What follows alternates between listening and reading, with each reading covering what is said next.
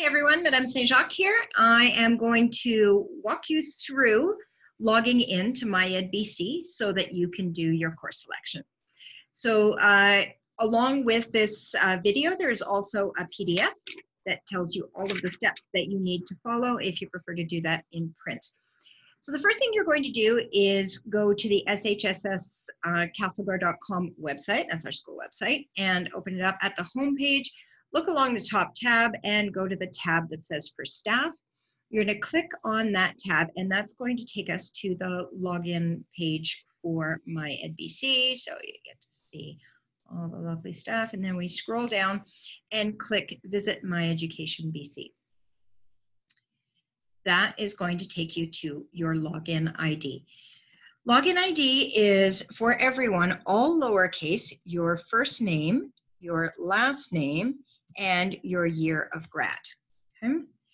Your password is going to be emailed to you on Monday, and it is a combination of uppercase and lowercase letters and some numbers.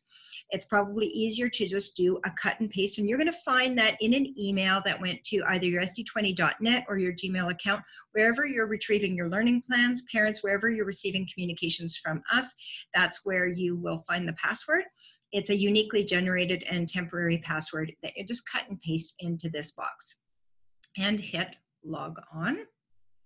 That's going to bring you to this screen, which is fine. It tells you that your password has expired. Again, that's because it's a temporary one. So we'll okay that and cut and paste again the same password that you just put onto the last page. That's the current one. And then we're going to create a new password. If you take a look up here, you'll see that the password requirements are there's many of them. So we'll keep it simple for everyone. We'll go capital S, lowercase h, lowercase s, $, and then your student number, the one that you use to log on to the computer. And we'll do that again. Capital S, lowercase h, lowercase s, $, and then the number that you use to log on to the computer, and okay that. And that is going to bring you either to this page where it says My Info, or potentially to a page that asks you for to put in a security question. So you just go ahead and do that, fill in the security question, and when you submit, it will bring you to this page, and from here, you'll be able to start doing your course selection. Check out the PDF. If you have any questions, make sure that you're calling or emailing us so that we can help you get ready for course selection on Monday. Good luck, everybody, and we'll see you soon, I hope.